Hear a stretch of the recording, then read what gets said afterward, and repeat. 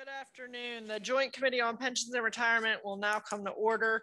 It does not look like we have a quorum at the moment, so if we were to have one shortly, we do.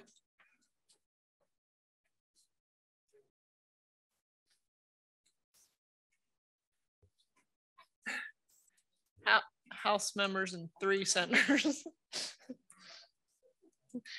So we'll just start with our presentations, and then we will double back and take care of our business if that we are able to take that on.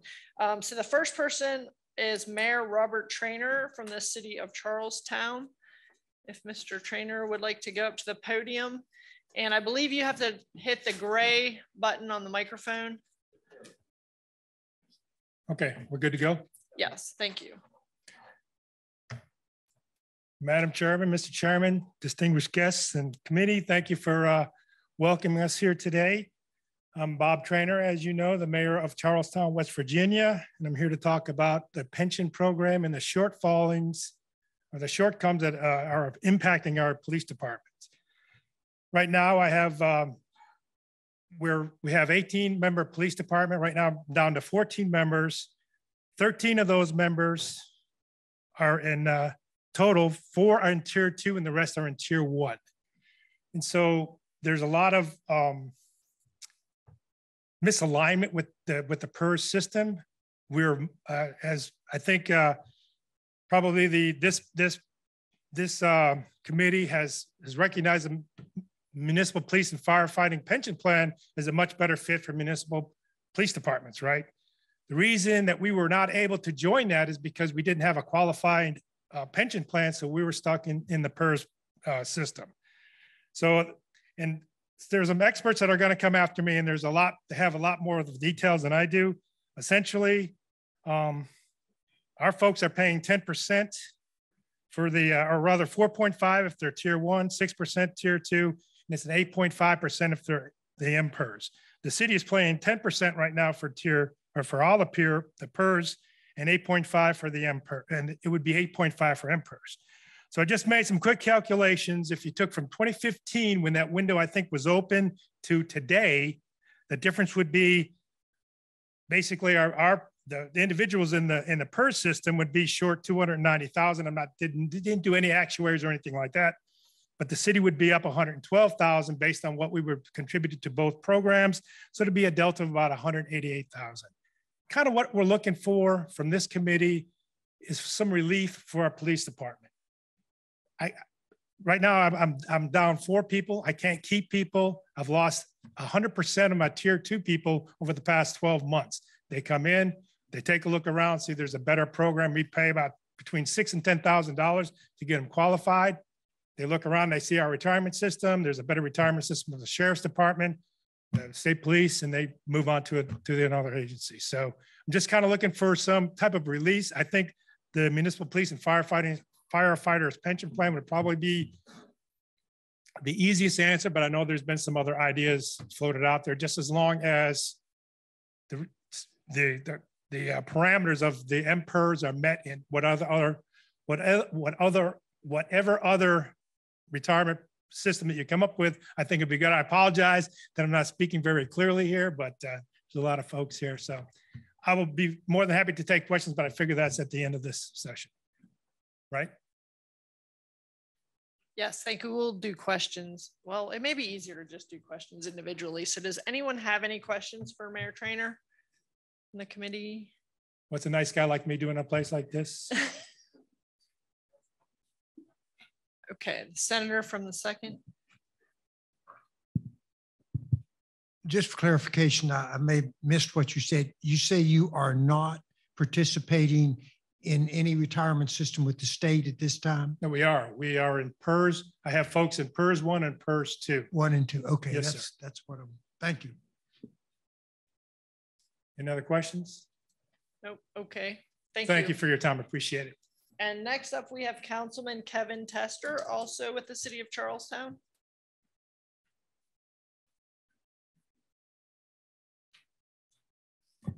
Madam Chair, select members of the select committee and distinguished guests in the room. Thank you for allowing us this time. My name is Kevin Tester. I'm the Ward 2 City Council member in the city of Charlestown.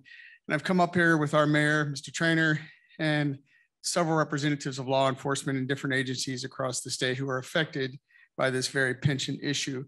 I'm going to let them speak to their direct input as to how this has negatively affected them. But what I really do want to say, and I'll keep this very brief, is for the city of Charlestown in particular, if we do not stop the bleeding of not being able to backfill these open positions, we're currently down 4. We've approved 1 from the council to add an additional, so that gets us down 5 officers. At this current rate, with officers leaving once they come on after we've invested time and money to get them onboarded because they're finding better retirement in other parts of the state and in other states, what will eventually happen was we will have to disband our own police agency, as well as some of these other agencies across the state that are negatively affected. When this happens, and I'm sure that there's going to be lots of conversations in the future about cost, this will come back to you in one way or the other, because if agencies like the Charlestown Police Force and these other agencies that are here today no longer exist, it has to be backfilled from some other agency, be it a county agency or the state troopers. Someone has to police these municipalities. We'd much rather see it done on the local level where we have a great community policing effort, where our police and our community work well together to solve issues. Either way, it's going to cost our state money, one way or the other. So either we deal with this and keep good police officers on the street in these municipal agencies, or it eventually will roll back up to you guys. So I strongly ask that you at least consider resolution in some way to get these agencies so they can get in the correct retirement plan to be able to work a reasonable amount of time and retire and not be working until they're 60 and plus. Because I don't know about you, my son's a police officer. I really don't want to see him on the streets at 60 running down criminals. So I just ask that you strongly look at this in the next coming weeks and months and see if we can find a resolution. Thank you. Thank you. Does anyone have a question or any questions for Councilman Tester? Get off easy today, sir. Thank you. The next we have on our agenda is Chief Chris Kutcher from the Charlestown Police Department. Yes, ma'am. Thank you. Thank you for your time today. I really appreciate it. I'm a 22-year veteran of the Charlestown Police Department. I've been the chief for 12 years. I've seen we're a civil service agency, and it's been a challenge for us in trying to maintain a workforce that provides a high level. We just went through the CLIA National Accreditation, which we're the 3rd in the state of West Virginia to receive that honor. That's adopting the best practices in law enforcement. Parkersburg, Buchanan, and Charlestown are the 3 agencies that have gone through that. I put a lot of pride and hard work into my department to provide the best service we can to our community there in Charlestown. We are the county seat. We have over 40,000 people that come through there on a daily basis.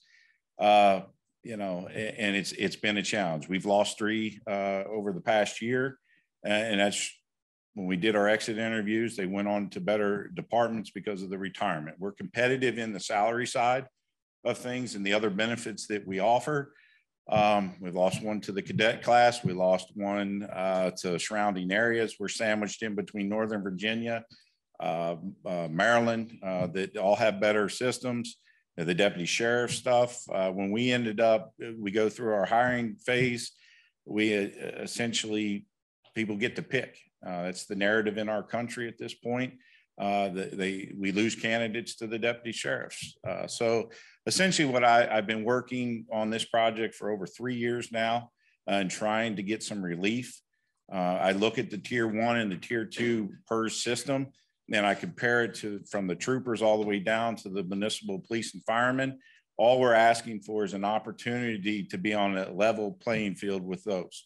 When we look at the required age service, whether it's 50 at 70, 55 at 80, or a flat 25 years of service, the multiplier, whether it's 2% up to 3%. We want to look at disability, death benefit. We're not competing in those. And essentially, you know, it's detrimental to us. And again, I don't want to think about not having a police department because I've given my life to that. But we're asking for any help, any consideration from you all to help us achieve that goal. Any questions? Thank you. Does anyone have any questions for the chief? Senator? Guess you're getting off easy. Next up, we have Chief Lance Morrison with Ravenswood Police Department.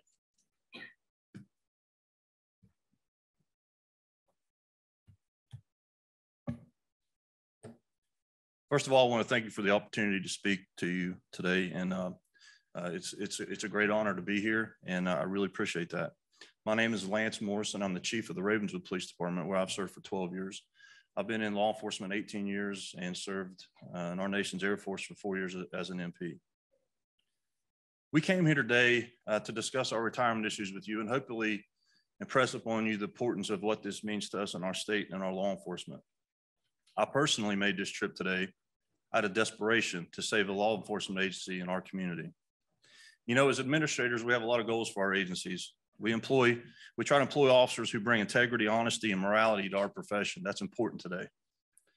We try to train officers to handle every sick and twisted incident that you can possibly imagine, and to be able to do so while surviving each and every day in law enforcement.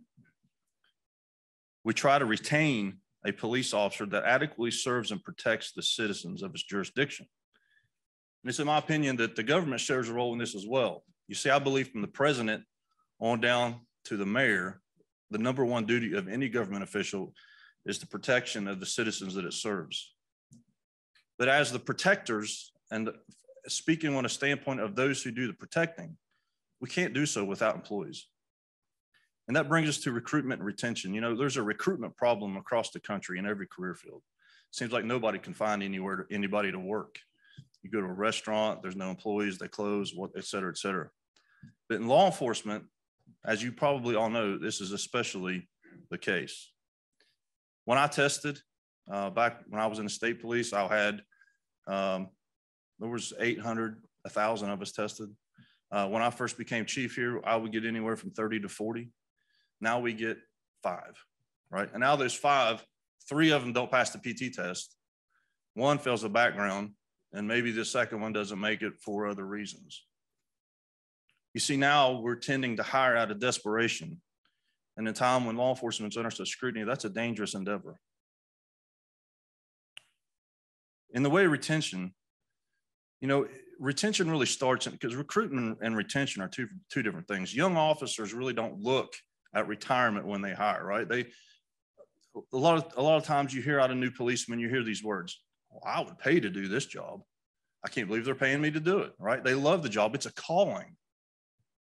But when they hit that 5 to 7 year mark, the things they've been through and the thing they have seen in the line of duty cause them to pause and ask questions like, how many shootouts can I survive? And by the way, usually when a policeman starts, he's single. And you don't really care about your life at that point because you're just kind of reckless. And when you have children and you get married, you start to care, right? So the number of shootouts that you've been in, I was in a shootout within my 7 year mark. The number of needles we have to handle, the amount of fentanyl we have to endure, the amount of fights that we have to endure. How much blood does an officer have to step through in his career to be enough? How many children, adults, and others do we have to watch carved open in autopsies in our career? How much death can a policeman take? How many divorces can he endure? For me, at the 7 year mark, I responded to a hostage suicide call. A man was holding his mother hostage with a pistol. And at one point, I convinced the deputy they were exchanging the phone out of the window of the house with a suicide hotline, and I convinced the deputy to pull him out of the window. Well, as the deputy grabs him to pull him out the window, the guy gets stuck and he's got one hand free in the house. And my thought was he's going to kill the deputy. So I ran and kicked in the front of the door of the house and went in, and me and another deputy went in and arrested the guy.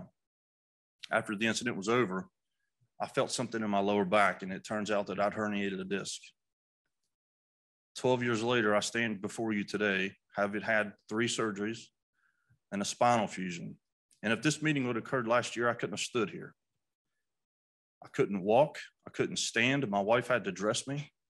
And I'm 43. There's no way I could do this until I was 62 years old. And as it is, I have concerns over my age now. So when an officer gets to that point, he starts looking towards the future, and he starts realizing, I can't do this until I'm 62 years old. Now, I'm talking about tier 2 at this point. I've got 2 officers that I'm looking at hiring right now that are 19 years old. By the way, one of them just got his driver's license 2 months ago. When he realizes he has to work 43 years in law enforcement, we're going to lose him. And he would have to be simple to stay. That's the problem we face. We are losing our policemen, and we have no one to backfill. But you know, let me talk about tier 1 real quick. So I have an officer that works for me. At 32 years of service, looked to retire. His hips began hurting, his knees, his back. So he petitioned the board to see what his retirement would be. Now, the problem with the tier 1 is he hadn't reached his age of 55 yet. Years and age of service equal age, and you have to be 55. He was 52. At 32 years of service with the reduced amount, he was drawing $800 a month with no insurance. And I ask you, who can live on that? Who can live on that? So he had to stay another 3 years. He retires in March, and he will draw $2,100 a month minus $600 a month in insurance. Now, conversely, if he was in IMFRS, his multipliers would have been much higher. He could have retired at the age of 50 and had a much better life for the service that he gave to his community. So my question is this: who would be willing to work for us for that length of period? Would you? Because I wouldn't, right? I think we need to focus on taking care of the people that take care of us. The last question I have is, why the discrepancy? You know, within my agency, just my agency alone of 10 people, we're in tier 1 and tier 2. Now, I'm going to call them different retirements. They're in the same retirement system. But when you look at how long they have to work, they're 2 different retirement systems. Neither one of them are good. But you already have a solution, and that's IMFRS, right? What I would ask of you today is not to just look at us and take us for granted. And I don't think you will. I want you to take this to heart. Take to heart what these guys go through every day and what we go through. You're going to hear from a guy that's been shot in the line of duty. This is serious. And our communities deserve to have a police department, because I shudder to think when I have to cancel my midnight shifts or cancel other things that we serve in our community. With that, you have my respect, and I ask you to strongly consider moving tier 1 and tier 2 into IMFRS. Does anyone have any questions for Ms. Chief Morrison? I have a couple. Yes, ma'am. Do you know how many members are within your department? 10. And how many of those are tier 1? Probably 4 of us. And how many are tier 2? 6. I'm giving you rough. That's my best guess. Okay. Okay. Thank you. Can I add one thing to that? Sure. So I know there's some thoughts about when someone retires, like, so if you move tier 1 people into IMFRS, right, there's the thought of they haven't contributed anything into that system, right? That's an obvious thought. So as soon as they move, they're going to qualify to retire. One thing you can consider is saying, okay, we're going to move you, but you have to work 3 years, just giving a number, 3 years, and you have to contribute to that system before you can retire, right? Because I understand the thought process of, well, this guy's been in this tier 1 system X amount of years. As soon as we move him over, he's eligible to retire, bang, and he's never contributed to the system. That's a problem. But I believe every problem has a solution. Thank you. Great, thank you. Next up, we have Chief Brad Anderson with the Ripley Police Department.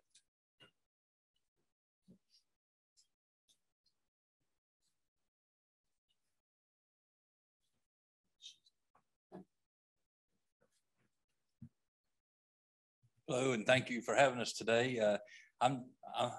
it's hard to follow that speech there. But I'm just going to talk about some personal things that's happened with my department. I have a 11-man department, and we're also on the peers or the 1 and 2.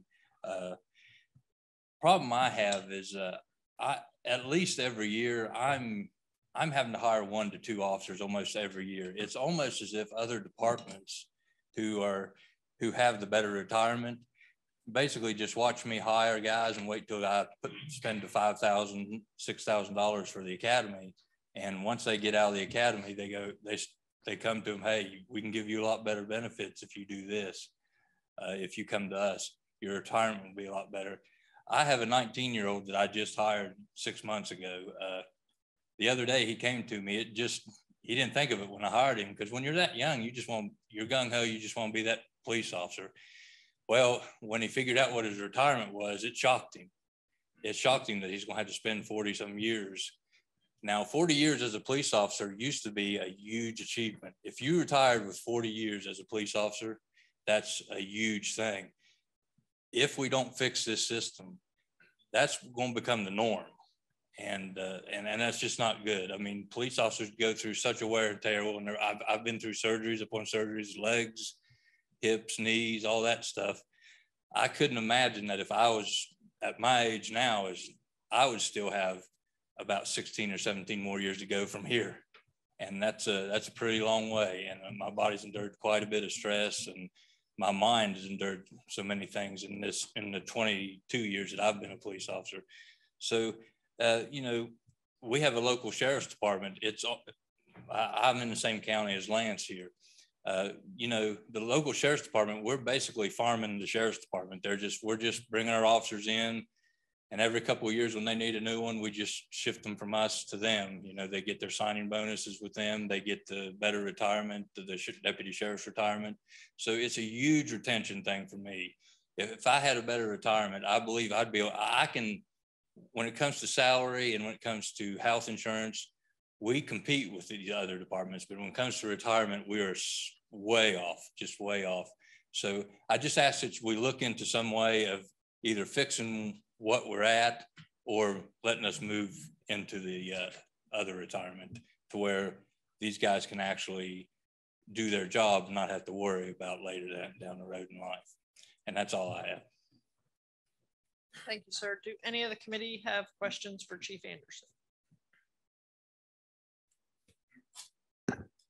Oh, yeah. Thank you, Madam Chair.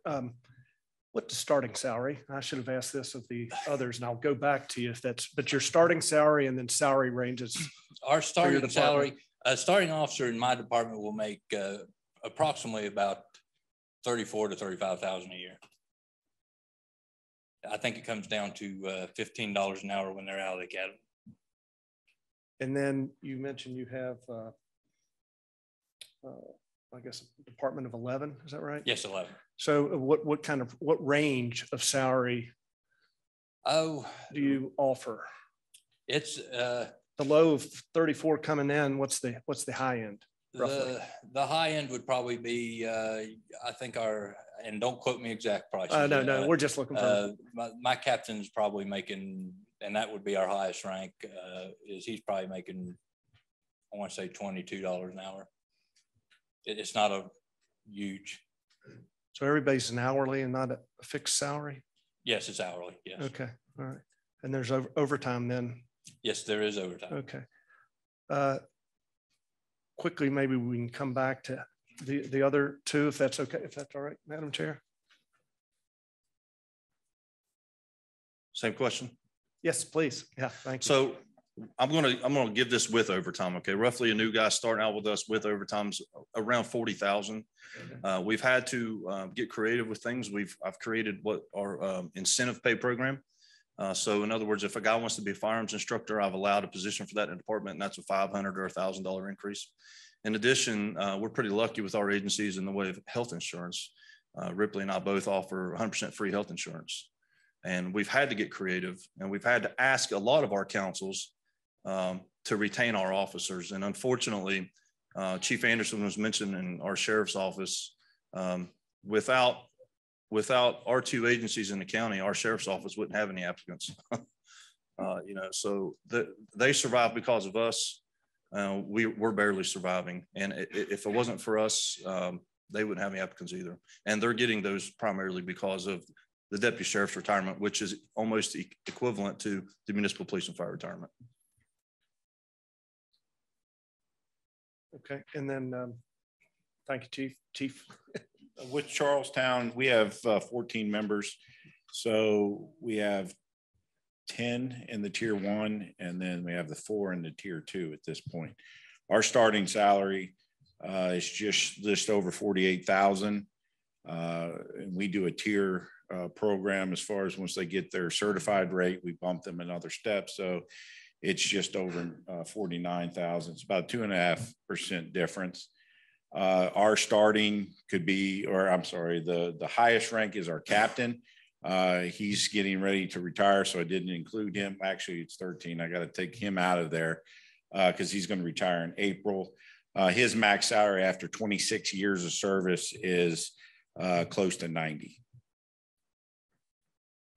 Well, thank you for the information. And again, do thank all of you all and your members for the service that you're providing. So, Madam Chair, thank you. Thank you. The lady from the 38th has a question for whom? For the last gentleman.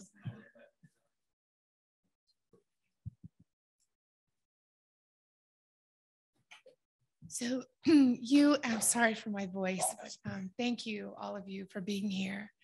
All of you have mentioned so far that your salaries are competitive. So it's not a salary issue is the supposition. It is a retirement issue for retention purposes. So my question is, if the deputy sheriff is more competitive than you with the retirement, then I would think it would just stand to reason that you need to be more than just competitive in the other avenues that are open to you, like salary. So why has that route not been taken? Well, I believe we have when, Chief Morrison said, we pay the entire health insurance for the entire family. That's one of the things we did. Your whole family gets their insurance paid. So that's one step that we made to help out where the sheriff's department doesn't get that.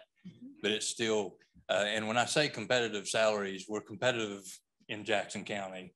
The surrounding counties, we're far off from that. So, I also, I've lost officers to other counties. It seems like I lose more to our local sheriff's department because they don't want to leave home. But it's, when it comes to competitive wise, we've tried everything we can. I've actually got, and the $15 an hour was a raise that we just got to maybe 2 years ago, maybe less than that. So I've tried. I've only been chief for 4 years now, but we've tried to eventually do whatever I can. He's come up with different ideas to pay his officers for certain certifications they have.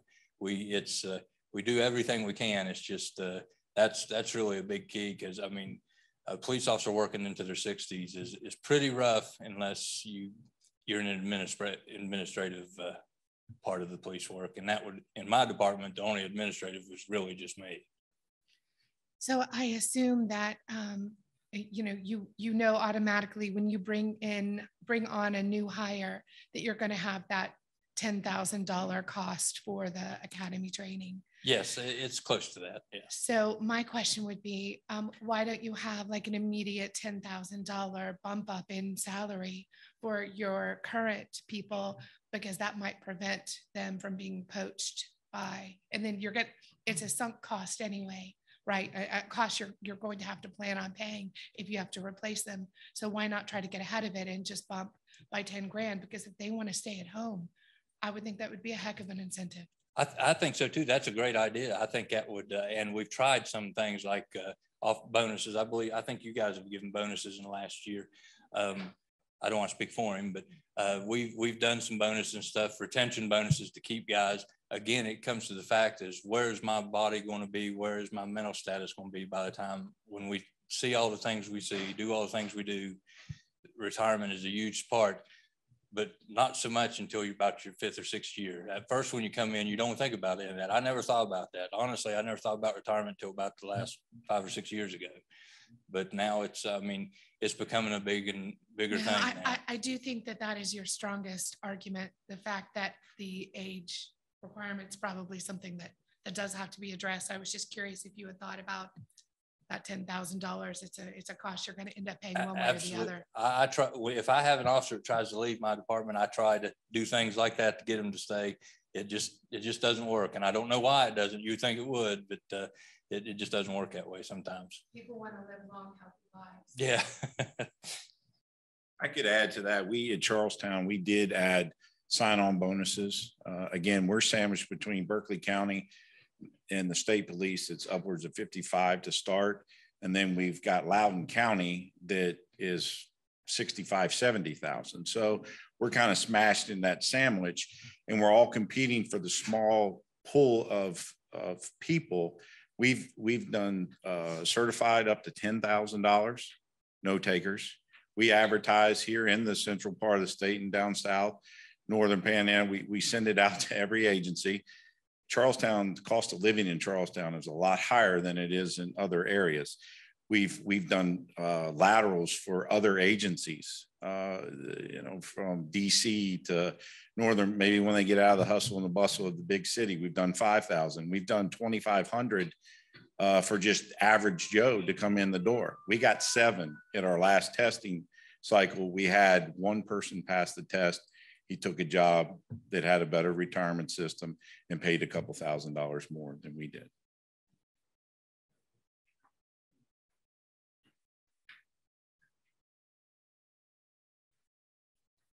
So as far as the salaries being competitive, that's subjective to where we live, right? So I'm not trying to compare my salary. I wish I could to his, right? That'd be great. I would have no problems. But no matter, depending on where you live in the state, depends roughly on what the salary is going to be. Now, as I stated, we're losing our guys mostly to the local sheriff's office, right? The dynamic that's different between us and the sheriff's office is health insurance. That's the big deal for them. They're paying $600 a month in health insurance, right? Where our guys have it free. But the problem is they don't want to work that long. They want to have some quality of life when they retire. They don't want to get killed in the line of duty, right? And their multipliers are higher. So they'll also work less and draw more. So the health insurance thing becomes a non-issue, especially when their spouse has a job. So that's where we're at.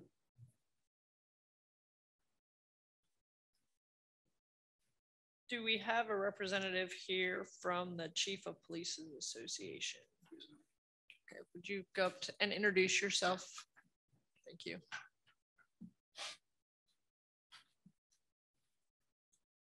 Good afternoon, everyone. My name is Eric Johnson.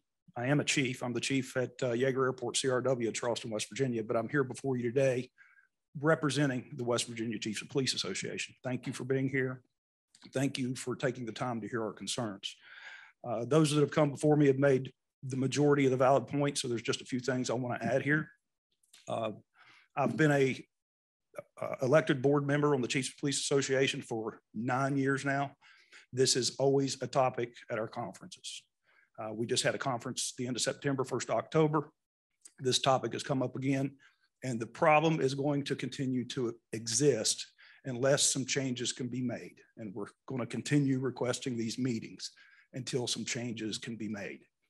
Because as they said, they're becoming farming agencies for other departments. You talk about recruitment, that can be difficult enough, and bonuses can help with that. But when it comes to retention issues under Tier 1 and Tier 2, that's where the problem exists. The Chiefs of Police Association is, we keep between 115 and 130 members annually, and it's chiefs and upper echelon law enforcement from around the state. And everyone agrees that these issues need to be addressed and something needs to change for these smaller departments that are giving up these officers. One thing I did want to mention that hasn't come up yet is because my department's a little unique. West Virginia State Capitol Police, I talk with Chief Foreman on a regular basis, and there are other departments around the state that have typically been retirement departments. It's that way for me. I retired from Charleston PD under their pension. I'm now under Tier 2 at Yeager Airport. Chief Foreman retired from the state police. He's now under PERS Tier 1 or 2 at the state capitol. Because those departments have typically always been retirement departments, those officers are being hired under Tier 1 and Tier 2. but they're already collecting a retirement from their previous department. The chief of Wheeling, same thing. The chief of South Charleston, same thing. What I see as an issue is if we can move all the tier 1, tier 2 agencies over to MPFRS, then I'm trying to look long-term for the departments that are affected. 15 years down the road, when these departments that transition to MPFRS in 2010 begin retiring, your state capital is not going to have retirees. Your airport's not going to have retirees coming up there to work. So the question continually comes up with the Chiefs of Police Association. Why is it that under the CPRB, a department can't hire under 2 different pension systems that fall under the Public Retirement Board? So I ask you to keep that in mind as you take all of these other considerations. With that, I think they've covered the majority of everything else. So again, it's a pleasure to be here, and thank you for your attention and consideration. Are there any questions for the chief?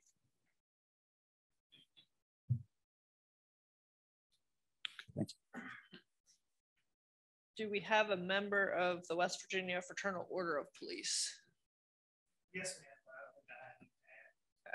Thank you. Can we get Mr. Fleck with the Consolidated Public Retirement Board up to the mic?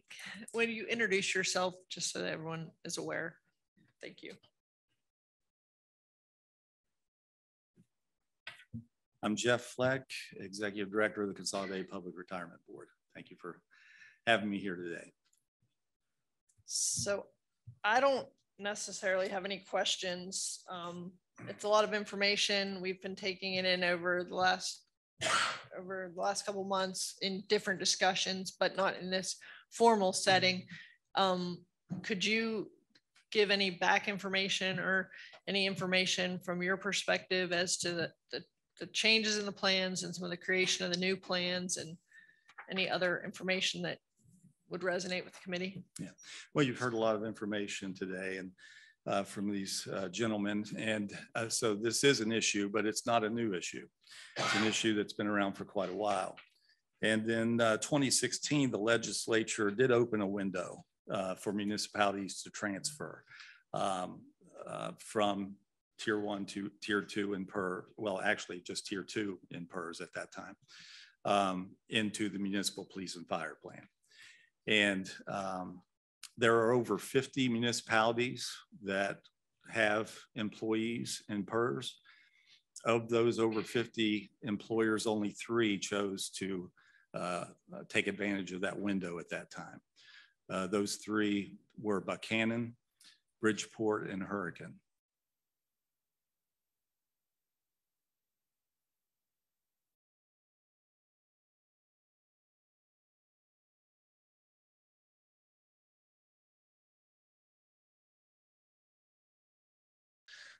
But as far as I know, most of the other 50 did qualify at that time.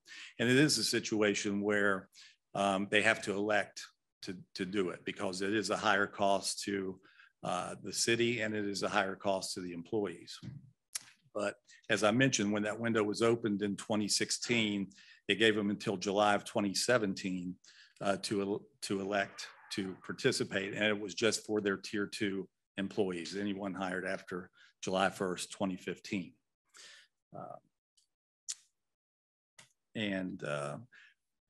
There are over, as I mentioned, over 50 municipalities that would qualify or that did qualify at that time and would qualify again if the legislature saw fit to open another window, and over 300 employees with those 50 employers that would qualify. But as happened in 2016, only 3 elected to take advantage of that. And if another window was opened, I'm sure not all 50 would elect to take advantage of that as well. But that's some background on it. Thank you. Does the gentleman from the 27th, the delegate from the 27th? Thank you, Jeff. Yeah. You mentioned that there are over 50. We have 3 represented today that obviously have interest. Mm-hmm. Have you had other municipalities press upon you the interest of that 50? We have had a few. Lewisburg is one of those. But I would say the representatives we have here today have been the primary ones who have expressed interest in opening up a window. Thanks, sir. Thank you, Mr. Chairman. The lady from the 38th. Thanks for being here. You're welcome. Do we have any empirical data on the rate of new hire for the 3 municipalities that chose to transfer before the transfer, after the transfer, like any of that? And no. especially the rate of new hire today. Okay. No, I don't have that. I do know that when the window was open, there were just a handful of people that transferred because it was just for tier 2 people. And at that time, tier 2 had only been around for 2 years. So of those 3 municipalities, there were very few employees that qualified. But when they chose to, when they elected to participate, any new hires would go into the municipal police and fire plan. But I can find out of those 3 employers how many they've had since then that have gone into the municipal police and fire plan. I can get back with you on that. That might be helpful just to know if this is actually going to address the problem. Yeah. Great. Any other questions for Mr. Fleck? Co-chair. Yes, thank you, Madam Chair. Thank you, Jeff, for the drive up here. And so looking back at the bill that was introduced, I guess, or passed in 2016, what other qualifications were inherent in that legislation? Well, it was in code. The section is 822A 33. And it says that any municipality or municipal subdivision that employs individuals as members of paid police departments or paid fire departments, but did not establish either a municipal policeman's pension and relief fund or municipal fireman's pension and relief fund, are participating in the public employees retirement system may elect in the same manner to become a participating public employer in the municipal police and fire plan. So that phrase is what prohibited the city of Charlestown from participating, because they did previously have their own municipal police and fire plan. And there's nothing in anything in the future that would prohibit or allow the elimination of that particular language, so that no, if we were to reintroduce the same bill, if the legislature okay, saw fit. Yeah. You mentioned that these 3 had to go up for a vote, and they had a 1-year time frame. Yeah, it was the municipality at that time had to make its election on or prior to July 1st, 2017. And did both the employer and the employees have to have separate votes, or was it a single vote, or how let's see. Who controls that? It says the municipality or municipal subdivision may elect to include only police officers and firefighters who've been hired on or after July 1st, 2015. Police officers and firefighters hired before July 1st, 2015 will remain in PERS. So according to the statute, only the municipality voted, not the employees. Okay, all right, thank you. Madam Chair. Mr. Fleck, I just have a question. You said that the departments that are here are the ones that you have heard the most from. Have you heard from any fire departments of their concern? No, not really. And I don't think there's many firefighters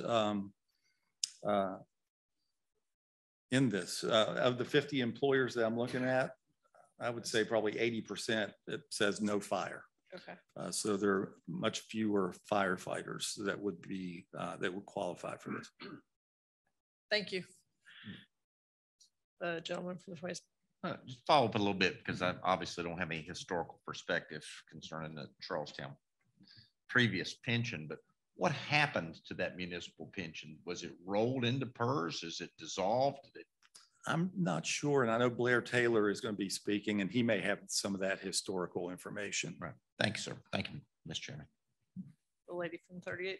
Just to clarify for the usefulness of the data, hopefully you can get for us, I'm only interested in replacement hire, not if they expanded the department or any other type of new hire, but I'm looking for, like, if we can get it the numbers, like they lost someone and had to replace, Okay. because otherwise it'll skew the data. And we will have to get that information directly from the employer, because when they report to us as a municipality, they have various employees.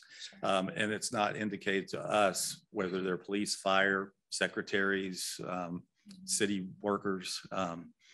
So we would have to contact each employer individually and ask them how many police they have, and if they could tell us how many police they had back in 2017. Yeah, hopefully they'll be able to get that data. Yeah. And luckily it's only 3, but it might give some insight. Yes. Thank you. Anybody else? Thank you. You're welcome. Mr. Blair Taylor with the Municipal Pension Oversight Board.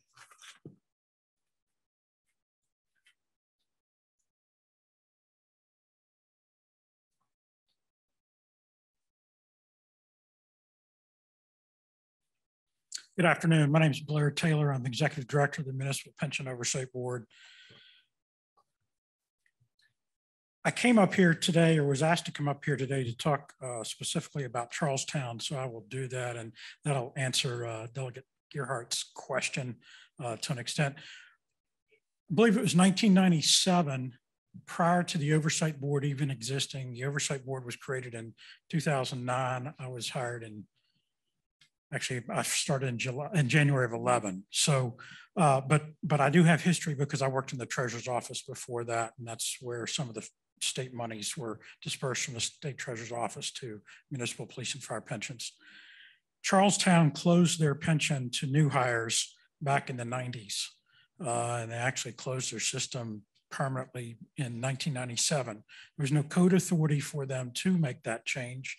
They just, at that time, the city council elected to start putting new hires into PERS. And at the time, obviously, it was PERS 1.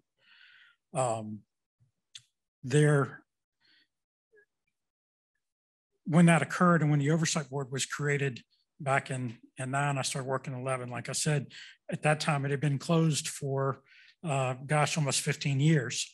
And so there were, the city was in a position where every new hire that they hired went into PERS 1.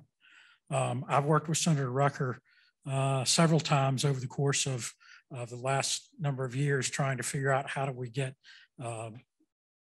Charlestown to have the ability to put in to the MPERS plan, or once MPERS was started. But MPERS, remember, MPERS was created back in 2009 when the Oversight Board was created to allow municipalities with municipal police pension plans, municipal fire pension plans, to close those pension plans and put their new hires into a new statewide system. And that system is the Municipal Police Officers and Firefighters Retirement System. So without the municipal systems being able, or municipalities being able to close their existing municipal systems, you wouldn't have an MPERS. That's kind of the beginnings of MPERS. And I'm not trying to step on Mr. Fleck's purview, because that's certainly his work, but that's why we have an MPERS plan.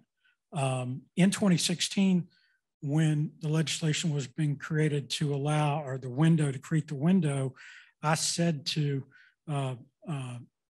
anybody that would listen to me at the time, hey, we're excluding Charlestown here.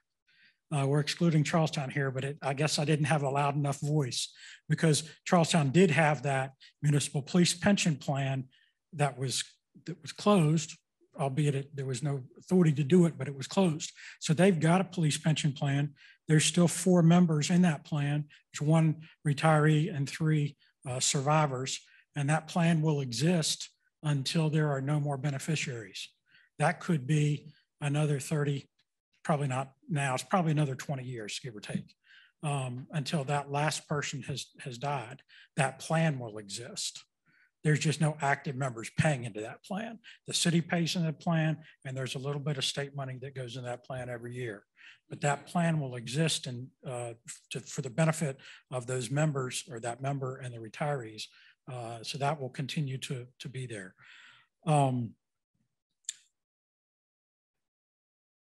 I certainly can't speak to any of the issues that the other departments have talked about, and so I don't want to step. That's not my purview. The Oversight Board works with the 53 police and fire pension plans. There are 31 cities in the state with police pension plans. There's 22 of those cities also have fire pension plans. There was a question about though, how many of the other cities have fire. As Mr. Fleck indicated, very few, if any, because those that have paid fire departments had a fire pension plan. And like I said, there were 22 cities across the state that did, and there are several of those fire pension plans that have been closed since 2009, but all of them still have active members that are paying in at this point. Thank you. The 27th. And just so I understand summarized here, but you're telling me this Charlestown is truly an anomaly here. Yes, sir. By the act of a city council that they didn't have authority to take from 25 years ago. Yes, sir, that's correct. Charlestown is an anomaly. We have no other police or fire pension. We have no other municipality that has a police or fire pension plan that closed their police or fire pension plan. Which they didn't have authority to do. Exactly. Yes, sir. Thank you, Madam Chair. Thank you. The co-chair. Yes, thank you. I probably should have asked this of Mr. Fleck, but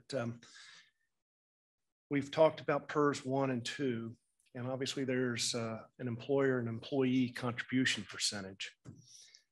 And we've talked about MFERS, which also has an employer and employee contribution that are different than PERS. Should a move occur, and it's 10% on PERS for employer, 8.5% on MFERS. And then the employee for PERS ranges between 4.5% if you're in 1 and 6% if you're in 2, with an 8.5% for the employee. If a move were to occur, what happens about the difference over time? Sir, that's not my, okay. None of those are my retirement systems, and I defer. I can get in trouble. Is this a Ken question? Yes. Okay, all right, all right, thank you. If we may have Ken at the right time. Yep, okay. Exactly. Blair, wise job to dodge that bullet. Very good. Any directed questions for Mr. Taylor that Mr. Taylor would be able to answer? Thank you, sir. And now there's been a request for Mr. Woodson to approach the microphone. If you would please introduce yourself. Thank you.